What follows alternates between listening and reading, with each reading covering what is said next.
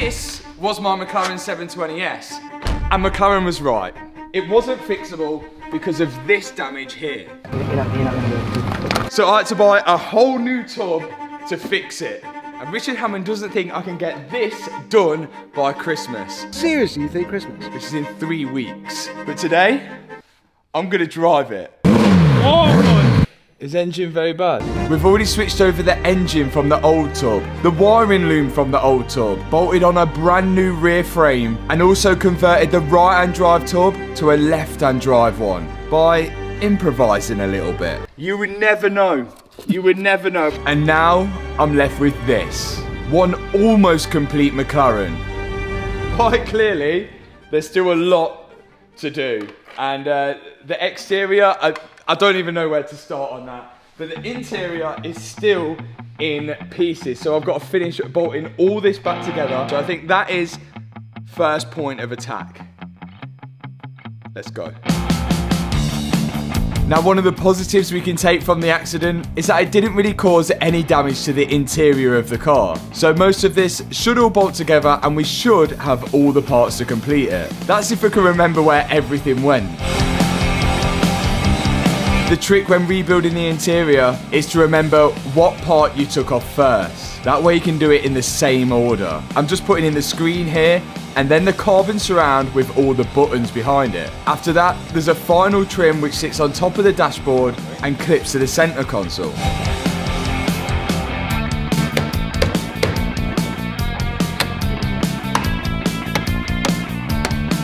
Yes, center console, screen in. Next up is where the rear view mirror mounts. Now, because this was a right-hand drive tub, the rear view mirror is slightly different because the driver's seat's in a different position. So I've switched over the bracket to a left-hand drive bracket, then I can put the roof lining in, the interior light, and the sun visors in afterwards. Then, in goes the carpet. A lot of people ask why didn't I just keep the car right-hand drive because I'm in the UK, but because so many of the parts on the left-hand drive car, like the steering rack, the dashboard and the center console weren't damaged, there wasn't much point buying new ones to make it right-hand drive. So hopefully that clears it up for you guys.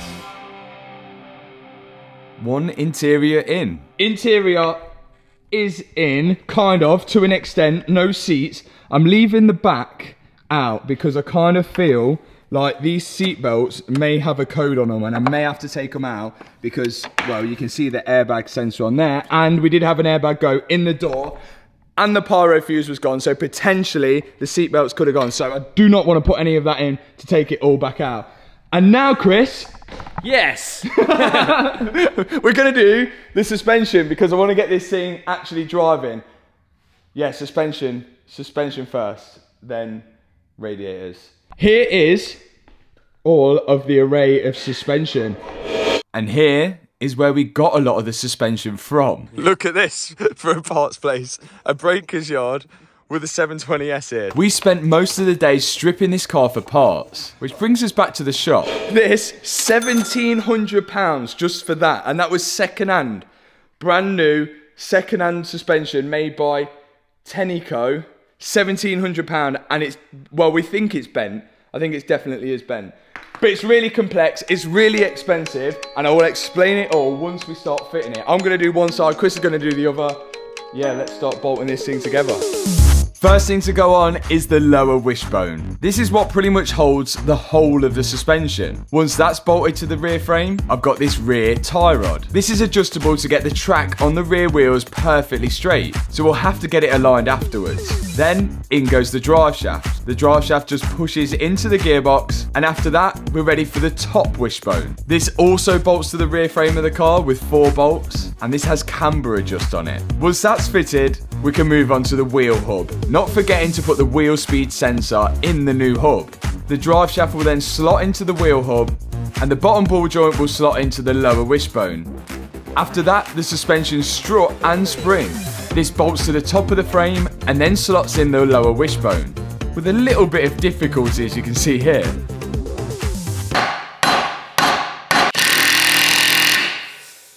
That's rough. It's going in though.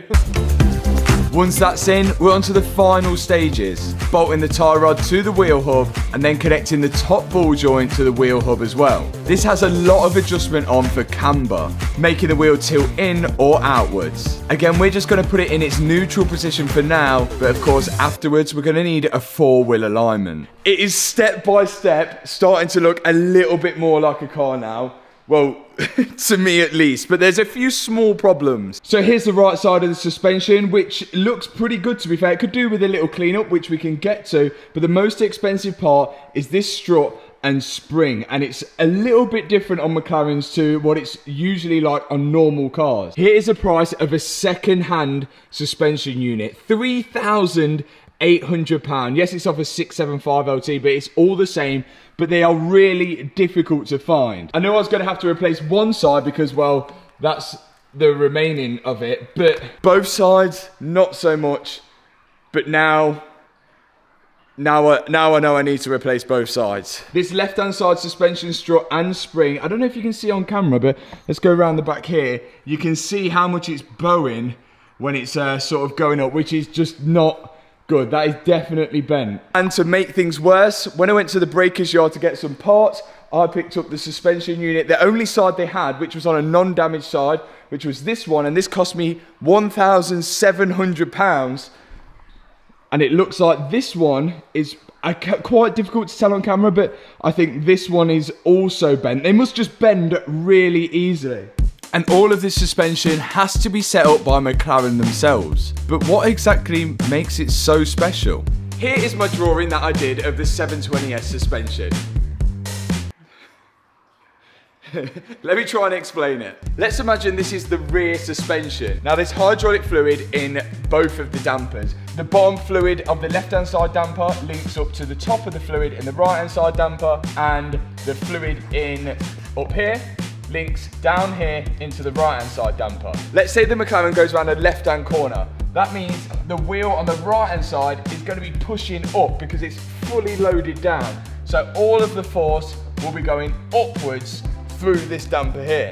So now all this fluid is high pressure, so it's going to be pushing this fluid out through the top and in through the bottom. Now naturally, when you're going around a left-hand corner, this wheel is going to want to go up and this wheel is going to want to come down. The cars have the most grip when both wheels are planted on the floor. So all this high pressure fluid up here is going to be pumped here to keep this wheel nice and flat and level with the car. Now what McLaren have done to make it even cleverer than that is add these electrical things here that are on every single damper, and what these are valves. Those electrical valves, which are here, here, here and here, control the flow of the fluid. So when you're in comfort mode, it will open the valve up, allowing more fluid to flow within the damper, creating a more softer ride. And when you're in sport mode, it will close the valve up, allowing minimum flow in the dampers, keeping it nice and stiff and flat when you're on the track. Pretty clever. Yes, it is pretty clever, but it makes it difficult for people like us who are trying to work on the car. Not only are the rear suspension linked together, but also the front suspension is linked to the rear by these huge lines which connect it from front to back, all to keep the car as level as possible. Now the reason why I have to take it to McLaren to set up, because when I start putting all these lines on, I'm going to have to start filling up the whole system with fluid, which is done at the front of the car. But the thing is, you imagine I get any air in the system, then the suspension is not going to work as well. This high pressure is going to be trying to compress air, which is going to be spongy. The suspension is not going to feel as good. So effectively, you need to bleed it. And of course, to bleed the system, it's electronically done, which requires a special McLaren tool. So I guess I need to carry on assembling this suspension whilst you guys can think about how good my drawing was. So now we've learned how the suspension works, we should be able to assemble it pretty easy. In goes the hydraulic line into the top of the left-hand side suspension. That then tees off to the bottom here, which connects it to the front of the suspension and goes round the back and connects to the bottom of the right-hand side suspension. Next up, the hydraulic line goes into the top of the right-hand side suspension, around the back and into the bottom of the left-hand side suspension. We can then put the bolts in to tighten this up because this is really high-pressured fluid, so we we don't want any of these coming off. And that same hydraulic line on the right hand side will connect to the hydraulic line which runs from the front of the suspension to the back of the suspension. And after all this, they still use the old school anti-roll bar, which I need some drop links for. And this is actually made by iBack, and it also looks like they make the springs for the suspension as well. This is where it gets even more expensive, if it wasn't already. £2,000 a rear brake disc. Had to buy two because mine were broken. Carbon discs are great. Unless you have to replace them, then they're not so great.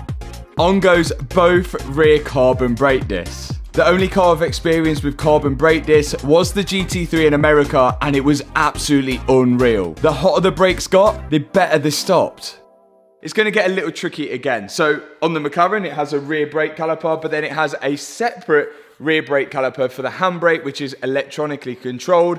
Problem is with mine, the electronically controlled bit is broken. On eBay, the only thing I can find is the actual rear caliper, not the handbrake mechanism. This part number on the top here is a McLaren part number. That's not going to be any help, but if we look round, if you look round to this part number on here, this is the Bosch part number. Now I've Googled that part number, I can see that same handbrake is used on an Aston Martin Vantage, an Alfa Romeo, and a Maserati Ghibli. Issue is, none of those are particularly cheap, so it might look like I'm gonna have to call McLaren for the handbrake mechanism. But if any of you guys know any different, let me know in the comment section below. But none of that is gonna stop us from driving it. We do still have rear brakes, just not handbrake. I think you might be right. I'm thinking maybe I'm way past the point of no return. I'm running traffic lights. Now we're almost on the finishing touches to be able to get this car running and get it running up to temperature. One thing that's needed is of course the radiator, and that's what I'm fitting now. It mounts to the side of the car here, along with the aircon condenser as well. There's two hoses at the top of the radiator I've got to connect, and one big hose at the bottom. And after that, we're almost good to go.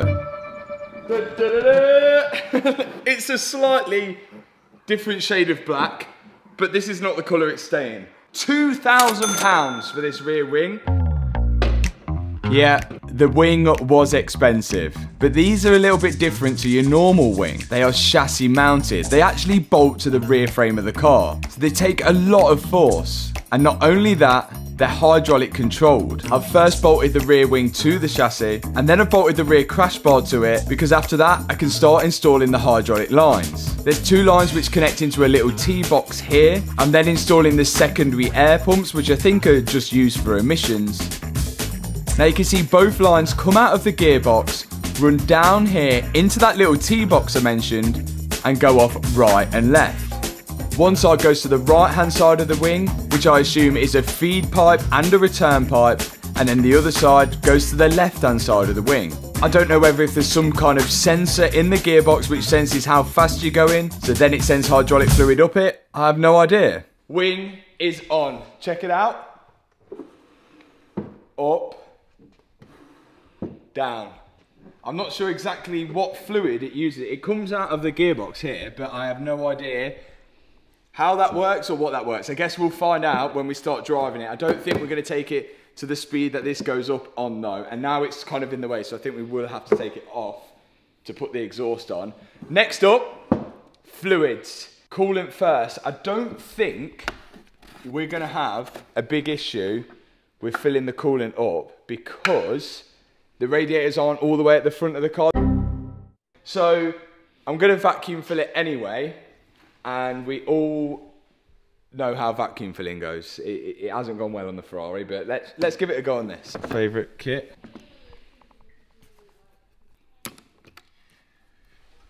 We don't need to explain how this works because we've explained it so many times, but air's going across there and it sucks it out there. We shouldn't have any leaks unless I've let a pipe off somewhere, but we're about to find out. But we weren't getting any vacuum at all. The pipe's connected. There's not an overflow, which suggests a leak. I tested my gauge was working. Yeah. And it was. Do I pour it in? Yeah. I could always put water in now I put water in now because if it pours out, I haven't got coolant all over the floor then. We're pouring water in. It isn't ideal. If there's a leak, it's going to go on the floor. And I tell you what else isn't ideal. Imagine buying a car and not knowing it had been stripped apart or worked on as much as this. But there is a way of finding out, and that's through Car Vertical. Oh no! Now imagine if you checked out a car using Car Vertical and it had been in an accident. It would show an amber light for damage like this. It also show you if it's got any outstanding finance on there, if it's ever been recorded stolen, or if it's ever been exported. It won't show you whether it's had any water leaks though. What do you reckon? Pipe not attached? Yeah, it's definitely pipe not attached. Right. Yeah, that is not attached. Where? That is just sitting there. Can you see it? Oh yeah, this one.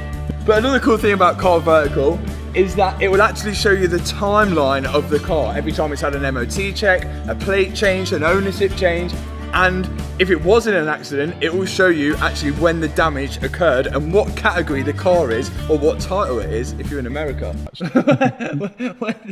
Where's it meant to go? At least it's something easier at the minute. Oh. So I'd accidentally left off a tiny pipe which you can see me connecting here. It's easily done. Hose clip on, hopefully the vacuum now vacuums. Another thing that Car Vertical can do is if your car was auctioned off at a car crash auction website, it's likely that you'll see the photos of when it was auctioned off there. So you can see the exact damage, like this car on screen now. Yeah! Here it goes. So, to take your car out, or a car that you're potentially about to buy, click the link in the description box below, use code MATT for discount on that check, and thank me later when you save money buying your next car. Oh. Oh no. It's leaking here. Somewhere's leaking. Leaking. Oh, the rad's damaged. I can hear it leaking. The rad's damaged here. Oh. I can hear it. I seen that radiator when I got it and I thought, is that going to be damaged? This is the problem with second-hand parts. It seems there's a hole in the rad there. I mean, this, you can get away with this, but the water travels down these veins, like the long pieces here, and it looks like there's a hole there. We've put pressure there through it and it's still leaking. This is not good, but as always, we conquer and accomplish. We're going back to the breakers yards, well I'm not, my dad is, to go and get some brand new second-hand parts. So appropriate right now, you can get one of these hoodies or t-shirts with the link in the description. So my dad's gonna go get some brand new second-hand parts, which should solve our issue with a lot of stuff as well. It's gonna pick up a lot of other broken things. I'm gonna ring McLaren to see if how much these suspension struts are, because we've got two bent ones, which should get us moving and rolling. But how much, you guess? 2.5 each. 3. Good afternoon, McLaren Birmingham, Dawn speaking. Hello, I'm wondering if you could put me through to parts, please. Days, and they're 1,545.77 each plus the VAT. Okay, and you can get them in 2 days, is it?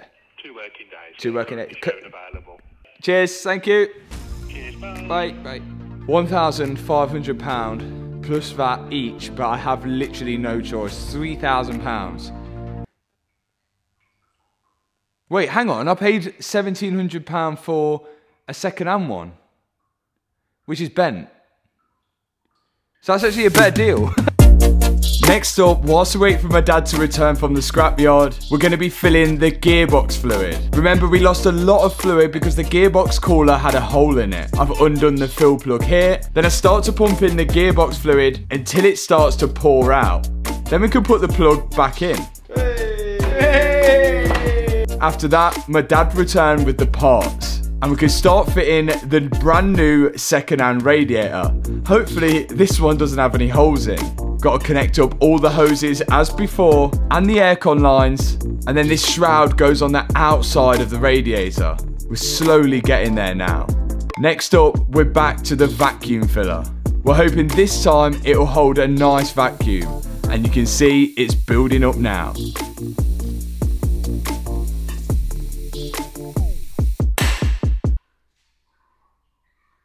No noises. Once it had held a vacuum, I could then connect up the coolant pipe to it, and it's gonna suck all the coolant in through the system, and hopefully we won't get any airlocks. And then we can just top up the last little bit by hand. Almost ready to start it and run it to temperature for the first time and see if it goes in gear. It's exciting.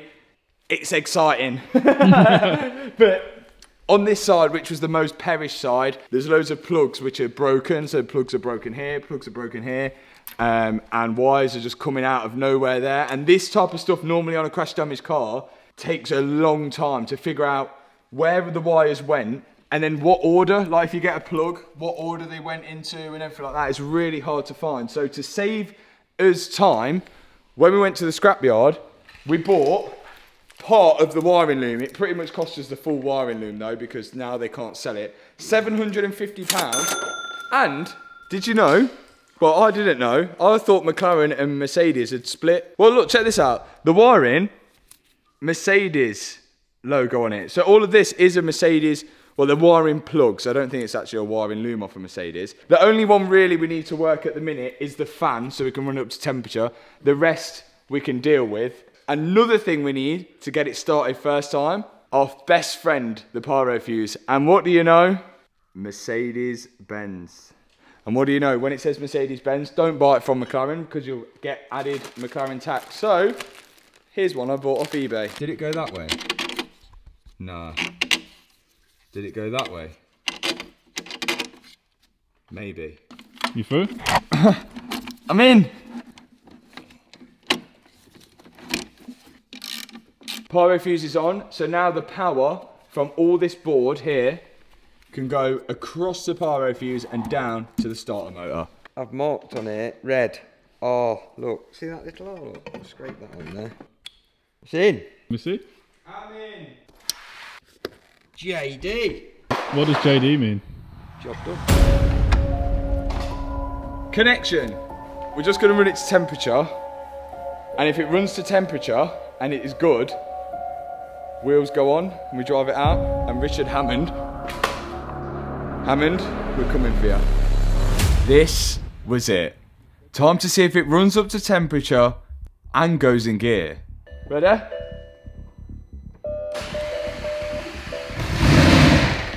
Oh.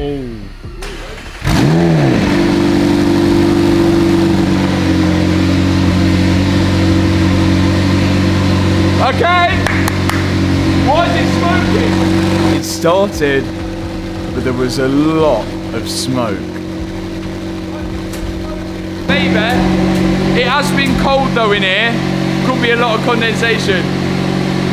We had pretty much every warning light under the sun on the dashboard, but I think that was the least of our worries. We had to top up a bit more coolant now that it sucked it all through the system, and some power steering fluid, and wait for it to run to temperature. Woo! Look at that! How fast that revved! I'm going to put it into first gear. But it didn't work. It would not go into gear. No. And the drive button in the center console just wasn't doing anything. Neither was the reverse button. Reverse? So I can't go anywhere. Nearly at running temp. Sounds nice, doesn't it? We never knew whether the gearbox was good or not anyway. Yeah, because we never knew if it was shifted. We never knew whether it was shifted or not. The engine was running to temperature quite nicely and everything sounded good, but didn't look good. Oh, it blew the oil cap off. Why is he doing that? It don't like starting either. Won't either, will it?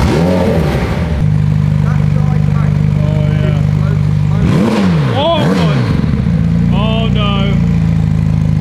Engine very bad. Oh, yeah. Do it again.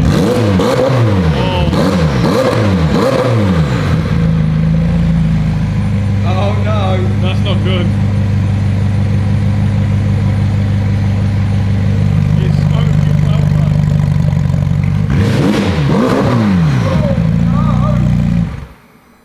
Oh no! Is engine very bad? Is the inside of the exhaust supposed to be wet? It really wasn't looking good. Oh no.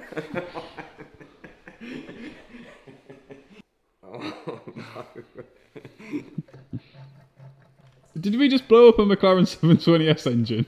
We didn't blow the engine up doing that, what you just did. Why was all the smoke coming out? Yeah, surely I didn't do that. Alright, yeah. Have you put a coolant pipe straight into the exhaust? The charge cooler, well, we're hoping, best case it could be the charge cooler, because that's on top of the engine and we could take it. Anything else is like, we've got to replace the engine. Remember, the charge cooler has coolant running through it all to cool the air before it goes into the engine. If this was leaking any coolant, then it could be sucking it directly into the engine, causing all that smoke. But the pipe was bone dry. No.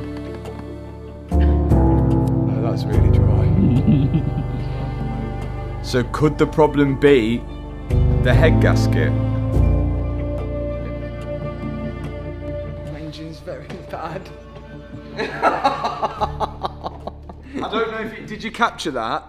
The oil cap blew off when we started it. I think I did now. So the oil cap blew off, and it did blew off in the last video as well. If the head gasket's blowing and is blowing exhaust fumes into the oil system, then it would blow the oil cap off. It's a thing, isn't it? But the oil cap doesn't hold on very well, yes. Oh my God, have we got to take this engine out? Put this in your coolant tank. You then pour a bit of this fluid in there, which will sit in this reservoir here. And if it detects any exhaust gases going in, then the blue fluid will turn yellow, which means engine very bad. So in goes the tester. Okay, We're hoping this stays blue. If that goes any other colour but blue, blue's our favourite colour at the minute.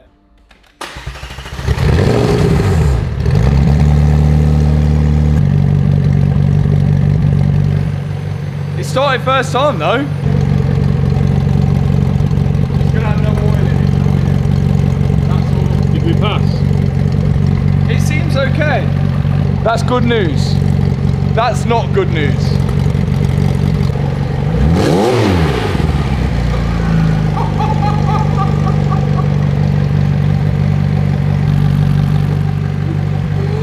The head must have gone. Look at that.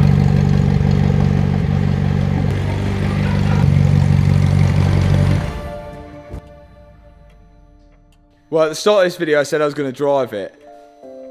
I lied. We blew it up instead. Thanks so much for watching this video. If you've enjoyed it as much as I have, please click the subscribe button, the thumbs up button. I don't know if it's going to be ready in time for Christmas. See you in the next video. Peace out. I know the radiator was £1,500, daylight robbery, pants down. Like a drug